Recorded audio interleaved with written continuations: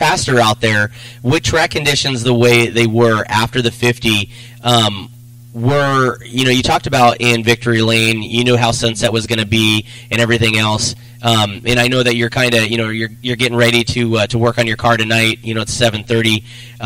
But real quick, let's talk about track conditions after the last 50. I was very impressed with the track. It felt really bitey to me.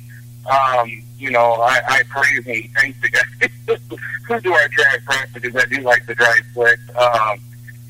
But it was a very fast track. I mean, it was just, a matter of taking care of your tires and trying to throw the right setup, to get the game on if you're going to have it underneath you when it comes main event time and you get out there on that track. You got a division out there in front of you, and then they're running the track, and you're hoping that, you see them go by, man, he's turning some good speed, and it's like, this is going to be a fast track, and then, you got your pit guys saying, oh, it looks like it's a little loose, and I'm like, crap, hopefully we get this setup, and all in all, I thought the track was pretty good. It felt bitey to me, and once I got that right front tire on, my car wrecking ball was back, and when wrecking ball and motor chill together, it's pretty good. It's a nice smooth ride.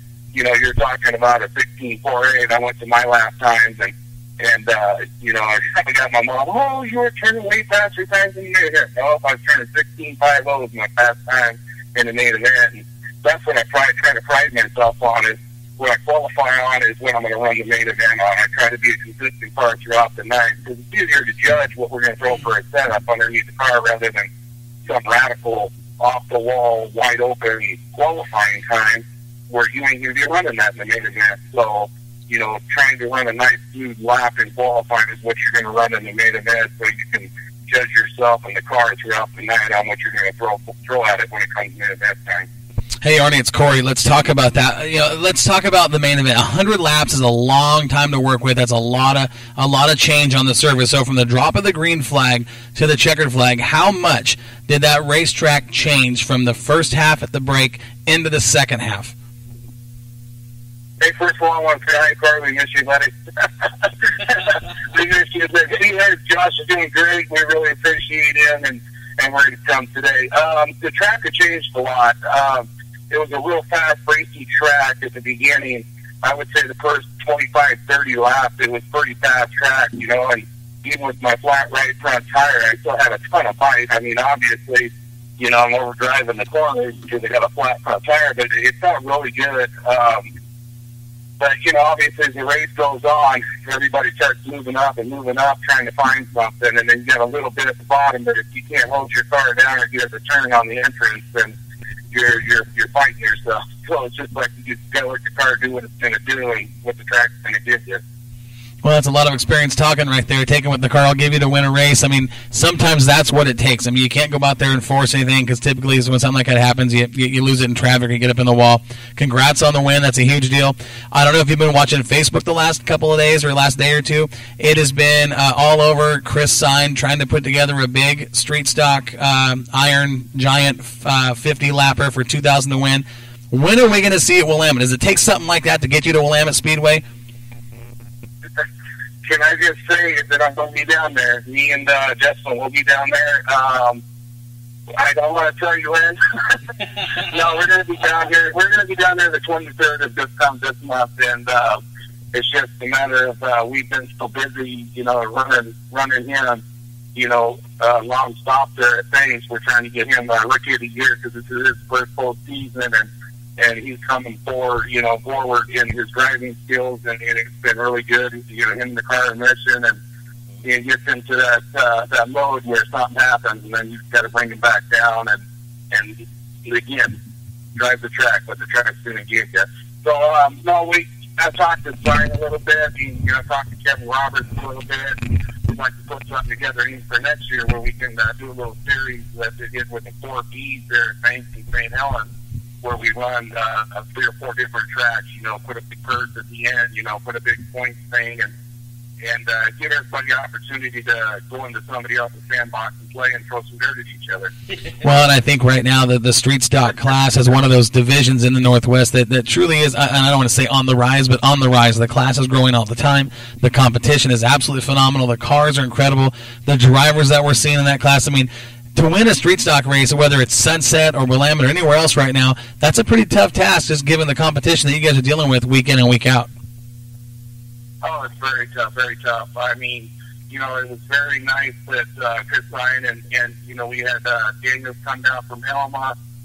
We missed Kevin Roberts this year because he was really good racing against him last year in the Jim's 100. Missed Daniel Hill. I mean, there was good cars that he wasn't able to make it to the show, and that's really disappointing because, you know, it's nothing better than running neck to neck with somebody you know is going to run you clean and it's going to be a fast car that's going to give you great competition.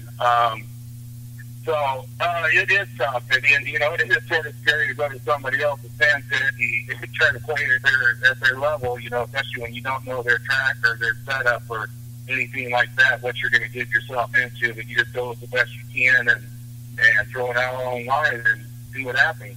Well, I was going to ask you about that when you said you were coming up to Willamette, because Sunset and Willamette Speedway are on opposite ends of the spectrum.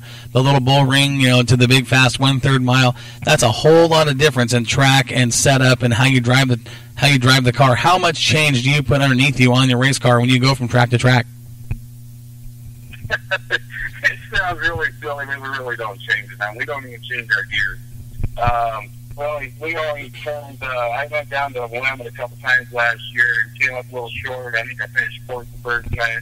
Had a caution thing, got sent to the back because I stopped on the track. And at Banks, you know, I appreciate what they do. They do a thing where you don't race to the yellow, you know, keep everybody safe. And that's, you know, a lot less, you know, damage to the cars. And I marched back up to finish fourth that night. And then the last race of the season last year, we went down there and we were really strong with our G60s. And we went with, split the first race down, and we went back down with G60s, and I really don't see a difference. We go down with the same setup. It's just you're just carrying more speed into the corner, and you're able to get on the throttle a little bit sooner than you are at Banks. So, to the sounds of it, that's what it sounds like the Cottage Drill. They don't lift that much there. So, you just take your tires that you can take to change your stagger. I mean, as far as springs or anything like that, we really don't change much because these tires like what they're at and what we have in them. Well, Arnie, you know, it's a pleasure and stuff to talk to you, you know, not only in Victory Lane, but of course here at Moxie Media Promotions, you know, on our speaker podcast. You're number 4, man. This is crazy. Number 5 this weekend? Yeah, we're going for number 5. You know, I'm blessed to say that even this year wasn't even supposed to shake down about like this was a shakedown a car for me, and you know, get Dustin and getting him in that rookie of the year, keeping him up as high as we can, and the point, keeping him consistent, you know, getting him to be a superior driver, and he's going to be, and it may not happen this year, but he's going to definitely be someone to reckon with next year. He's just got to get into it. You know, we'll look for number 5. I mean, if it happens, it happens. If it doesn't, you know, we just want to keep our nose clean, keep the car clean, and see that we're getting ready to go down to 11, and I definitely don't want to do no body work or any mention. I'm trying to minimize. I've been out on the car all week this week, you know, between the 2 of them, between the 100, you know, it just really takes a toll on you, and we've been nonstop at Banks for, I think, a couple months. I can't even tell you. They run into each other, so nonstop. So having 2 weeks, you know, at least a week off is going to be really refreshing, so we can go down to 11 with open minds and a different outlook and be excited about rolling into the pits and unloading. Well, Arnie, you know, I totally agree with you. And Josh and I talked quite a bit off the air before we start the show here at Northwest Dirt News. And when we talk about the street stocks, Justin's name is one of the drivers as the up-and-comers that come up quite a bit, and he's having a really good season this year. I mean, we're seeing a lot of progression out of him in the 18 car, and we've seen some Trophy Dash wins, and you know, he's really on the come-up, and I know that makes you proud as a father, and you got to race him. You're going to have to race him door to door here pretty soon, and that kid's not going to give you an inch. I mean, that's not going to be an easy win for you when he starts banging doors with you. I say time and time again, you know, he throws it in the face. We have our little rivalry here in the shop, and it ends with, okay, I'll just tell your crew chief to work on your car. You know, it's very hard. And I told him that many times that he gets out in front of you in a minute, it's going to be harder to pass him than anybody else. Yeah. The reason being, I know this car, and I know his line, and so a lot of people change their lines from lap to lap, and if he just can, you know, keep his head on his shoulder, run his line, he's going to be a tougher one for me to pass, you know, especially because I don't want to work on both cars. I don't want to give him a bump again.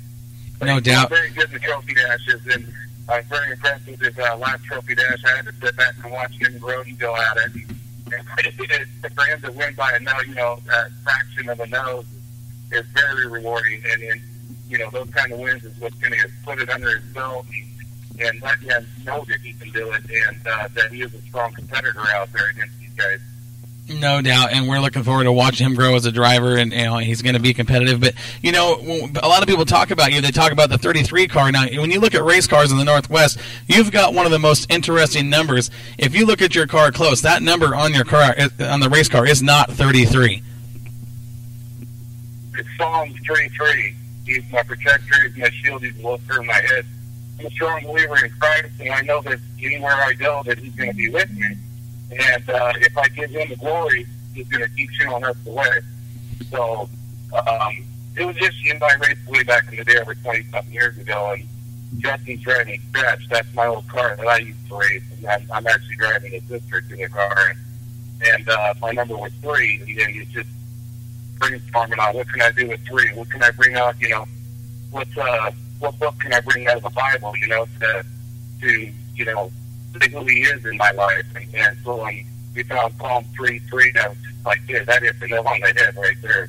Well, I personally love that. I think it's a great thing on the race car. You don't see a lot of people do stuff like that. You don't see a lot of people put their faith out like you do. And as a Christian, I can tell you that I really appreciate that. And, man, it's awesome to talk with you in this segment. And looking forward to seeing it at my track at Willamette Speedway and turning you guys loose and watching a big show.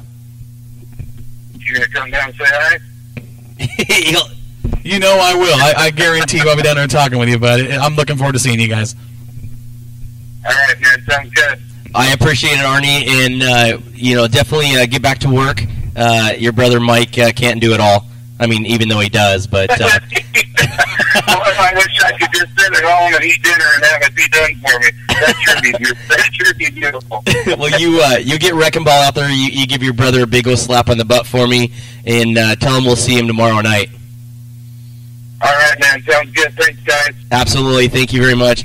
Ladies and gentlemen, that was Arnie Case out there. Man, I'll tell you what, he is, you know, you talk about his car 33, and a lot of people don't know that. And me, as an announcer, you know, there's some people that are religious, some people that aren't, you know, some people that believe in different faith or whatever. So I kind of keep that to myself, not saying because I don't care or anything, but it was because,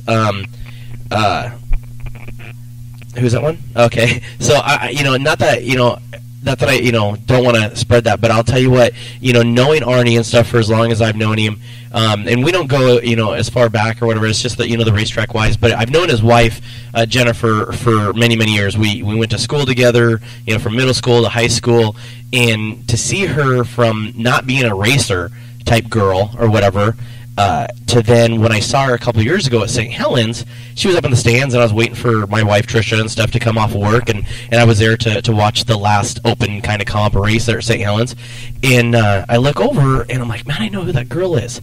And then all of a sudden, she comes up, and she goes, Josh? And I'm like, Jennifer? And she goes, yeah. And I'm like, well, because her last name was something else, and then she goes, yeah, it's Case now. And I'm like, all right. And she goes, yeah, my husband and my son, and I'm like, Are you shitting me?